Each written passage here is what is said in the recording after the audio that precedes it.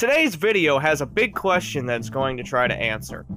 What happens when an inexperienced game studio is set to make the fourth game in a franchise, while an economic recession and the failure of the previous entry irreversibly damages the game's publisher? Well, hopefully we're gonna find out. Spoiler alert, this video will contain spoilers for Destroy All Humans, Destroy All Humans 2, Big Willy Unleashed, and Path of the Furon. If you don't want to be spoiled, please click away now. It's very clear to me that Path of the Furon had a very unusual, troubled development. Developed by Sandblast Games and published by THQ, Path of the Furon was released on December 1st, 2008 for the Xbox 360, with the intended PlayStation 3 version being completely absent. I did some digging around to try and find out some more information about Sandblast and their history, as well as the circumstances behind Path of the Furon's development. Here's what I found. Sandblast Games began its existence as Cranky Pants Games, still a THQ developer even then. I was only able to confirm that they had developed 2 games under the Cranky Pants Games name: the GameCube version of Red Faction 2, and all of the versions of Evil Dead Regeneration. By 2008, the company had been rechristened as Sandblast Games, and they worked on Path of the Furon during this brief period. Now here's where things get really weird.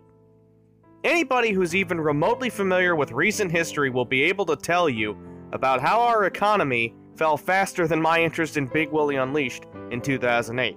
And with the magical powers of hindsight being 2020, we know that THQ went bankrupt just 5 years later in 2013.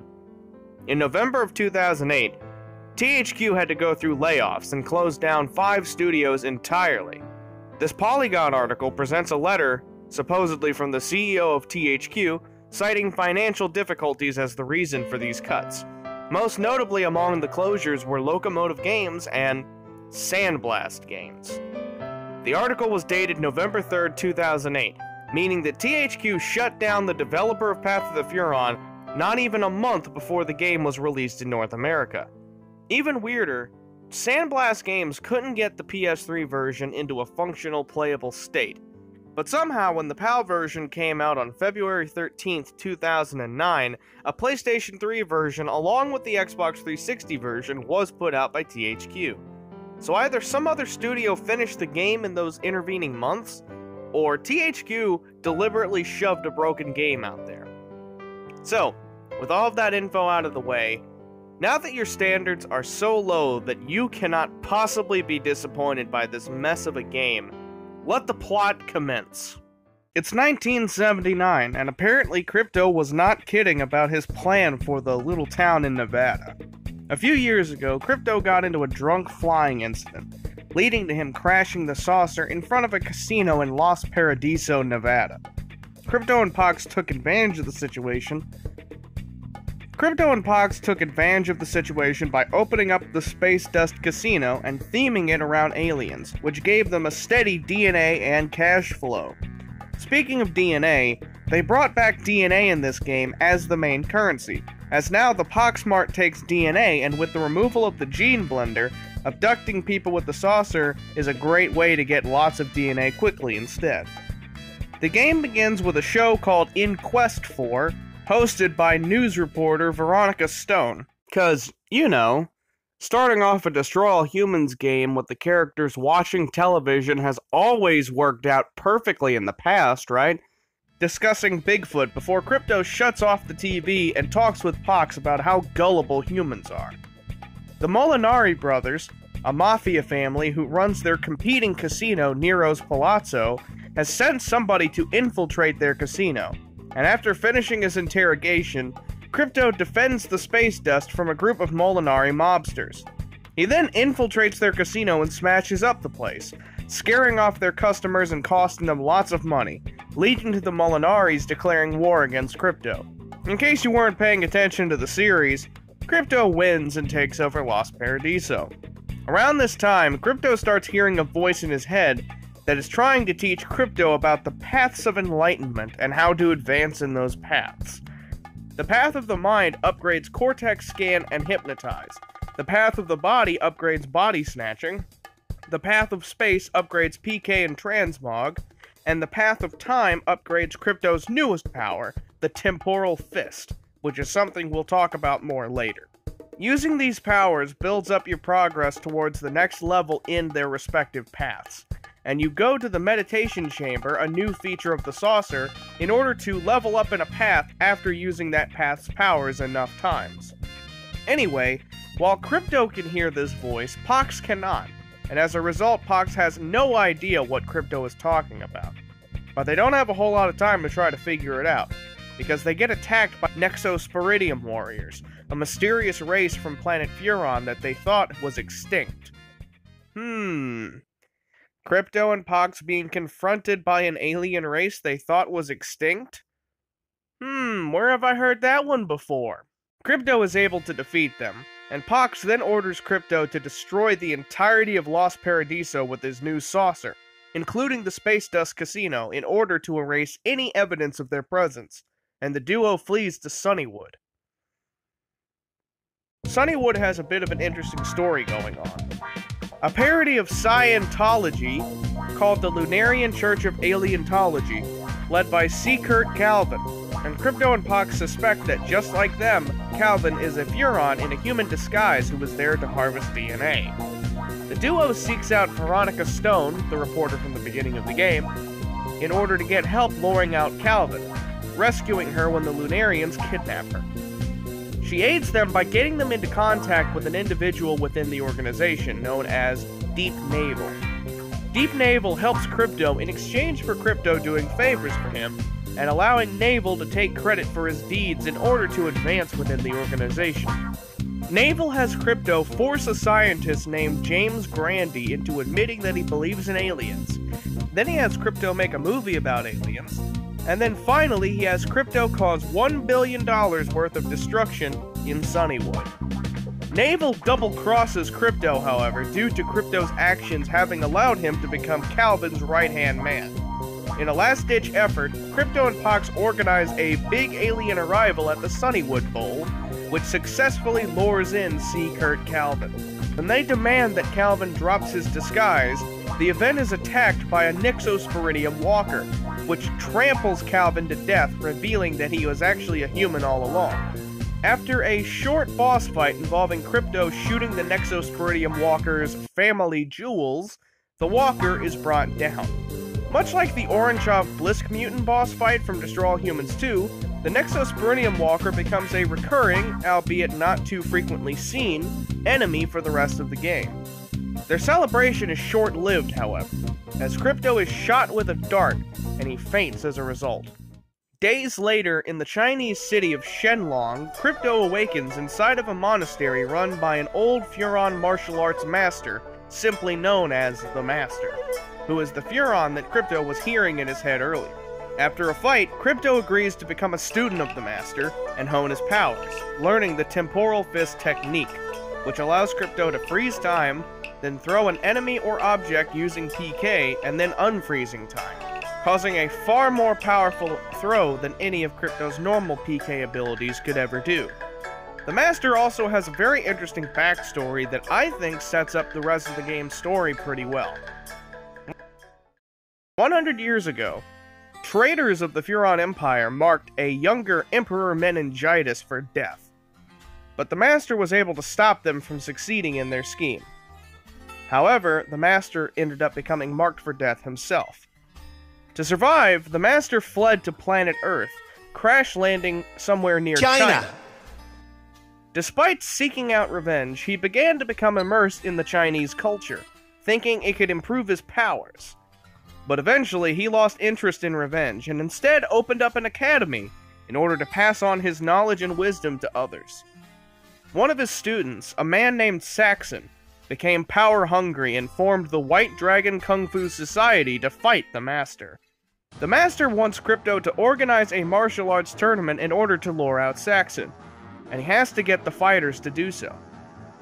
Crypto deals with one of Saxon's men, Rollo, getting back the Master's Jade Talisman and getting him to help gather the fighters. Crypto comes back to the monastery and witnesses the Master and Saxon in a fight, and he witnesses Saxon killing the Master in cold blood. Crypto retrieves the Jade Talisman from the Master, and has a pretty interesting boss fight against Saxon, who is riding a dragon, which makes great use of the Temporal Fist ability in terms of its gameplay. You know, I would question the fact that this game has a boss fight where an alien fights a dragon on top of a giant rock, but honestly, after Big Willy Unleashed, just about any crazy thing could happen in this series. Maybe I'm taking too many cheap shots at Big Willy Unleashed, I'm sorry. After defeating him, Crypto angrily tries to interrogate Saxon, but is attacked by Nexosporidium warriors, which causes Saxon's death in the process. Afterwards, Pox says that they must have been cloned on Earth, and that there was only one company that would have the ability to do that. So Crypto and Pox now go to the French city of Belleville to investigate Francodyne Industries and hopefully discover who or what is behind the Nexosporidium attacks. Crypto's first move in Belleville is to destroy the Francodyne building, then exploit some of the top scientists' pathological fears in order to get information, discovering the location of Francodyne's CEO, Henri Cousteau, an environmentalist and oceanographer. If you'll give me just a moment to go off topic, Cousteau is a parody of the famous oceanographer Jacques Cousteau, who, by the way, was a big inspiration to Steven Hillenburg in the creation of SpongeBob, and Cousteau's French accent is even imitated by the French narrator on that show. More interestingly to me is that the character was blatantly designed to resemble Hugo Drax from the 1979 James Bond film Moonraker. Even cooler, Drax's actor, Michael Lonsdale, was actually hired to voice Cousteau, and they even have the character say a couple of lines from the movie. As a big Bond fan, that charmed me quite a bit. Forgive me for fanboying, let's get back to the plot. Crypto disguises himself as a Francodyne scientist to get into a party that Cousteau is present at. Then he reads minds until he finds out that a mime will be on stage with him as entertainment.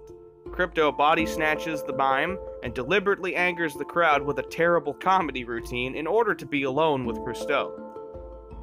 He drops the disguise and tries to talk, leading Cousteau to stab him with a spiny fish and escape, sending Francodyne guards against him. Having learned that Cousteau now plans to make a virus to purge humans of Furon DNA, Crypto goes all in to stop the virus by stopping a robbery of paintings in order to prevent Cousteau from getting the materials needed to make the virus, as well as getting the workers who would be involved to go on strike, and finally destroying the laboratory using the new black hole gun. Cousteau gets small amounts of the virus created, and he tries to use Nexos walkers to distribute it via a nearby river, but Crypto stops this from happening. Come to think of it, Drax had a virus too. Anyway, Crypto confronts Cousteau under the Belleville Tower, and after defeating Cousteau's Nexos Squid Robot, or as I like to call it during the playthrough, Robot Squidward, Cousteau tells Crypto that he had been used, and that he'd never intended to harm the Furon species, stating that he'd had nothing to do with the attack on the space dust, that he'd been feeding the Nexos synthetic DNA, and that the Nexos were responding to a call on Furon, before he then finally succumbed to his injuries, as he did fall quite a distance. Crypto, shocked by the fact that the synthetic DNA could even be produced, and feeling like he and Pox had been fooled, hops into the saucer to go to the fourth ring of Furon and confront Emperor Meningitis. After 20 years on the Blue Rock, it was time to go home.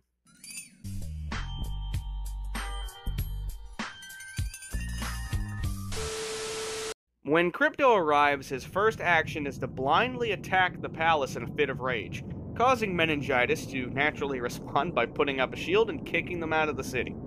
After doing some clever puzzles that actually make good use of the Temporal Fist, the shield is down, and the two of them can re-enter the city. They can't enter the palace unless they can get past a biometric scan. Having been a servant to Meningitis in his younger days, Pox can, but he still needs a new body. So they do some favors for two Furon workers, Endometriosis and the Librarian, in order to get the DNA needed to clone Pox into a new body. Although, when they actually do it, Pox ends up being put into a very simian-like body. They need a diversion to enter the palace, so Crypto goes into the human habitat and starts a riot, giving him an opportunity to enter the palace, although Pox had to knock the door down. I guess because he was in the wrong body, the biometric scan didn't work out for them after all.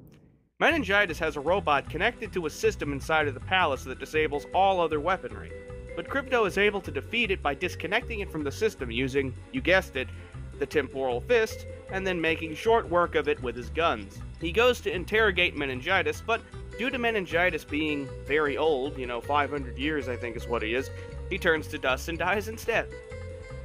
The Jade Talisman activates, bringing out the Master.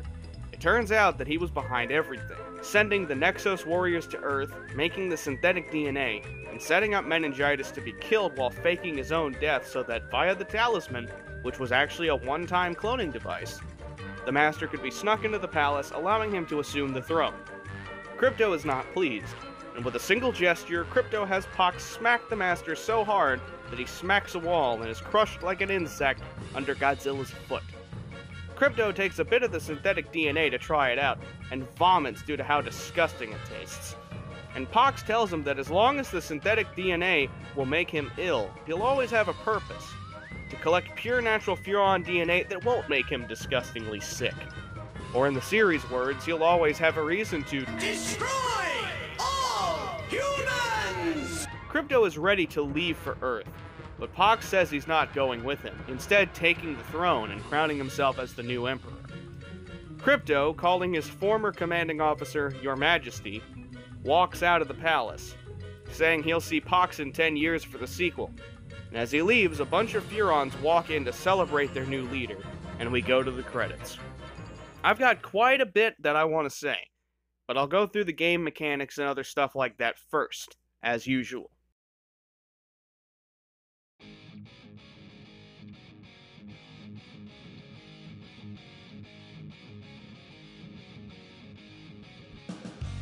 Crypto has his jetpack, saucer, shield, and a bunch of guns. The Zap-O-Matic, Disintegrator Ray, Anal Probe, and Ion Detonator all make a comeback, although this game changes up a couple of them a little bit. The Ion Detonator is now usable whenever you freeze time, and it doesn't harm Crypto when he's too close to an explosion, and the Anal Probe now shoots multiple probes that can lock on, hitting either one person with multiple probes or individual multiple targets with individual probes. In addition, he gets the Black Hole Gun, which is pretty self-explanatory, the Super Baller, which shoots a ball that locks onto enemies and sends them bouncing around, causing large shockwaves that damage things nearby, and the Venus Human Trap, which is a giant man-eating plant. There's also the Dislocator again, if you're into that. Gastro, the Zombie Gun, etc. are all conspicuously absent. For mental abilities, Crypto has the Cortex Scan, PK, Hypnosis, Body Snatching, Disco Fever, which replaces Free Love, Extract, Transmog, PK Magnet, which lets you send stuff flying towards things like a magnet, and of course Temporal Fist. And all of these powers are upgraded by leveling up in the Paths of Enlightenment. Additionally, the Cortex Scan during Body Snatch now refills the health of the person you're inhabiting. They also streamlined the way the game plays by setting up PK exclusively on the left trigger, while keeping other mental abilities on the mental lock menu used by holding down the left bumper a la the earlier games. And now you can use PK while using your jetpack, you can use weapons while using PK or mental lock, and because the way it's set up, you can also use mental lock to lock onto enemies in order to aim your shots with your weapons. The saucer in this game is newer than the one we've seen before, since Crypto crashed the previous one in front of the space dust. The new saucer still uses a shield that refills via draining things, plus it has a cloak. And it still has the Death Ray, Abducto Beam, and Quantum Deconstructor, which can now be manually charged to do even more damage than it already did. It also gains the Plasma Cannons, which are basically plasma turrets, the Seeker Drones, which are basically heat-seeking missiles, and the Tornadotron, which interestingly enough can be used while cloaked as well, and it spawns a dangerous tornado that does quite a bit of damage. The Sonic Boom and all of the other weapons the saucer ever had are gone, and there's no Gene Blender. This new saucer can also mass abduct humans, which slightly refills the shields and gives DNA. From outside the saucer, Crypto can access the Meditation Chamber to level up in the Paths of Enlightenment, and he can spend his DNA at the Poxmar to upgrade his weapons or his saucer. DNA is easy to get via mass abduction, and is also earned whenever you complete a mission. In fact, I barely touched the side content during the story, and I still was able to buy most of the upgrades without any trouble. So the game may be a little bit too generous in terms of the DNA. Oddjobs and Arkvoodle's landing zones return as well, although there's no Cult of Arkvoodle, as that fell out of favor according to the game earlier in the 1970s, while of course the Lunarians got really popular. The alert system is pretty standard fare, with cops, soldiers, Molinari mobsters in Los Paradiso, White Dragon members in Shenlong, Francodyne guards in Belleville, and Nexos warriors who are basically the law enforcement on planet Furon, and who appear in story missions elsewhere in the game. You get the idea. This is a Destroy All Humans game. It kind of follows the same rules that all the other ones do. Unfortunately, this is also the last Destroy All Humans game, which is kind of sad considering the fact that the ending of the game sets up a sequel. And there's lots of reasons why this is the last Destroy All Humans game, so let's get into them. Path of the Furon is infamous for killing off the Destroy All Humans franchise, which is quite upsetting. Let's take a look at the factors that caused this to happen. The first, and probably the most obvious to me anyway, is that Pandemic Studios was purchased by Electronic Arts, leaving the young series without its original development studio just 2.5 years into its existence. That much is pretty damaging on its own. On top of that, as I said before, economics screwed THQ over. Of course, they were pretty badly mismanaged as well. In 2007, their fiscal year ended with $1 billion in revenue, net profiting $68 million. But by 2008, with the economic recession in full force, THQ's fortunes changed completely, and they never could recover, as a perfect storm of bad sales, bad press, mismanagement, and internal turmoil led to the company's downfall in January 2013, just 4 years later. This game suffers from the fact that it was released very early into that perfect storm of calamity. To begin with, the game was developed by Sandblast Games, who, as I said, I can only confirm developed 2 games before this one. And even then, those were under a different name, and one of those games was only the GameCube port of the given game. Obviously, Sandblast wasn't exactly Rockstar North, you know.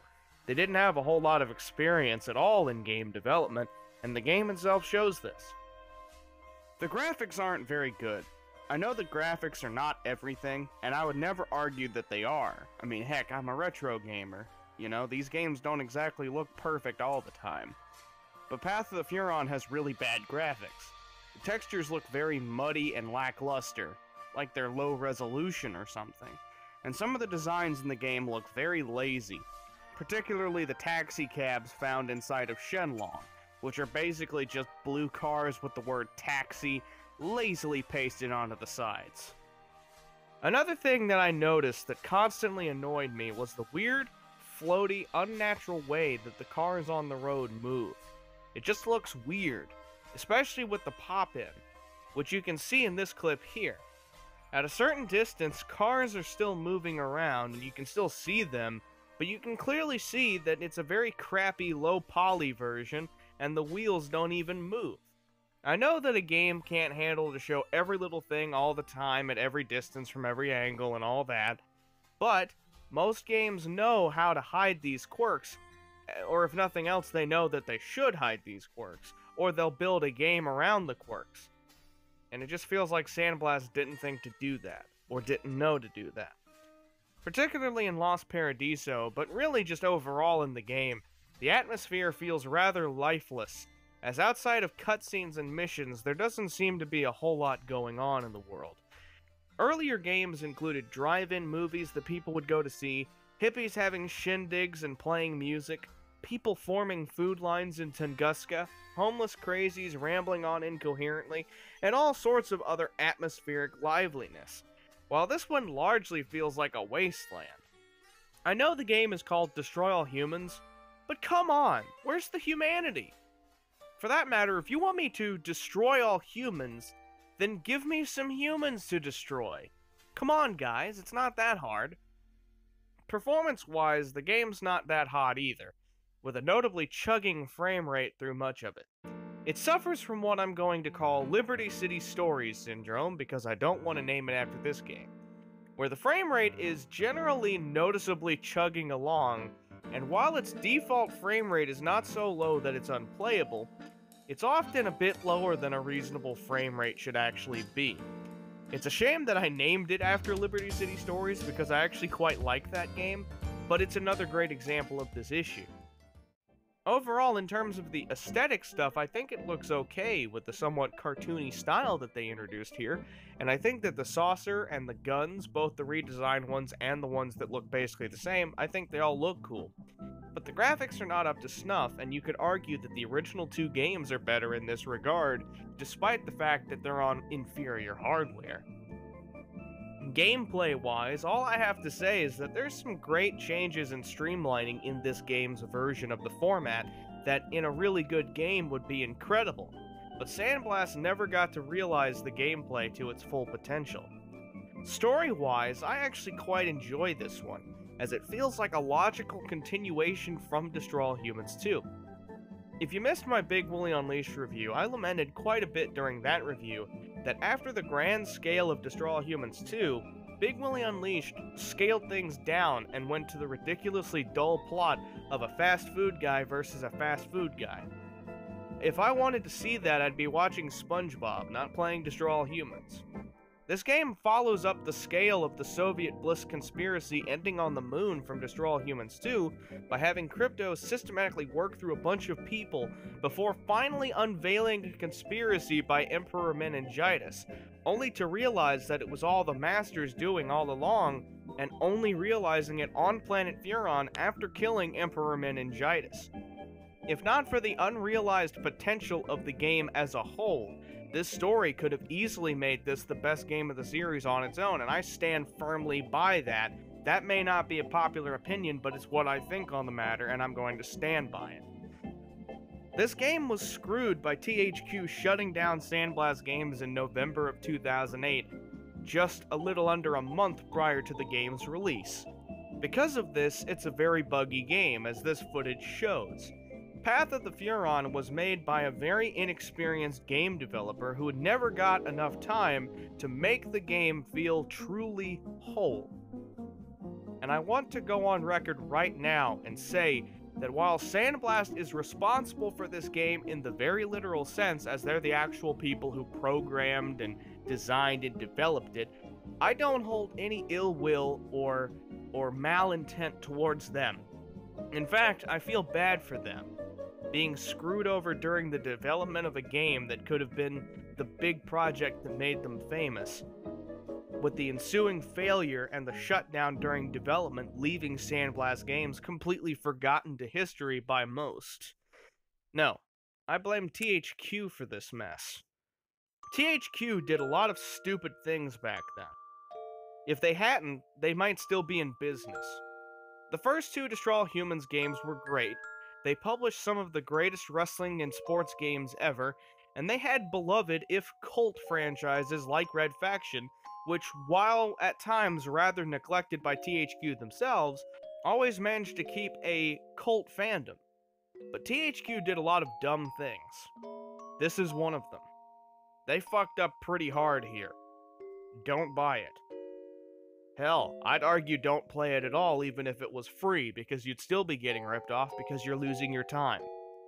I just hate the fact that after 12 years of me being a fan of Destroy All Humans, I see this young series die after just 3.5 years, just 4 games. And at least if you were playing back then, you got to see it happen in real time and you didn't have all those years of build-up. But me, I've got a decade worth of build-up on this. And it's painful. I'm sorry, Pox, Crypto, Gastro, Arcvoodle, all of you charming, charming characters. I guess this is just how it all ends.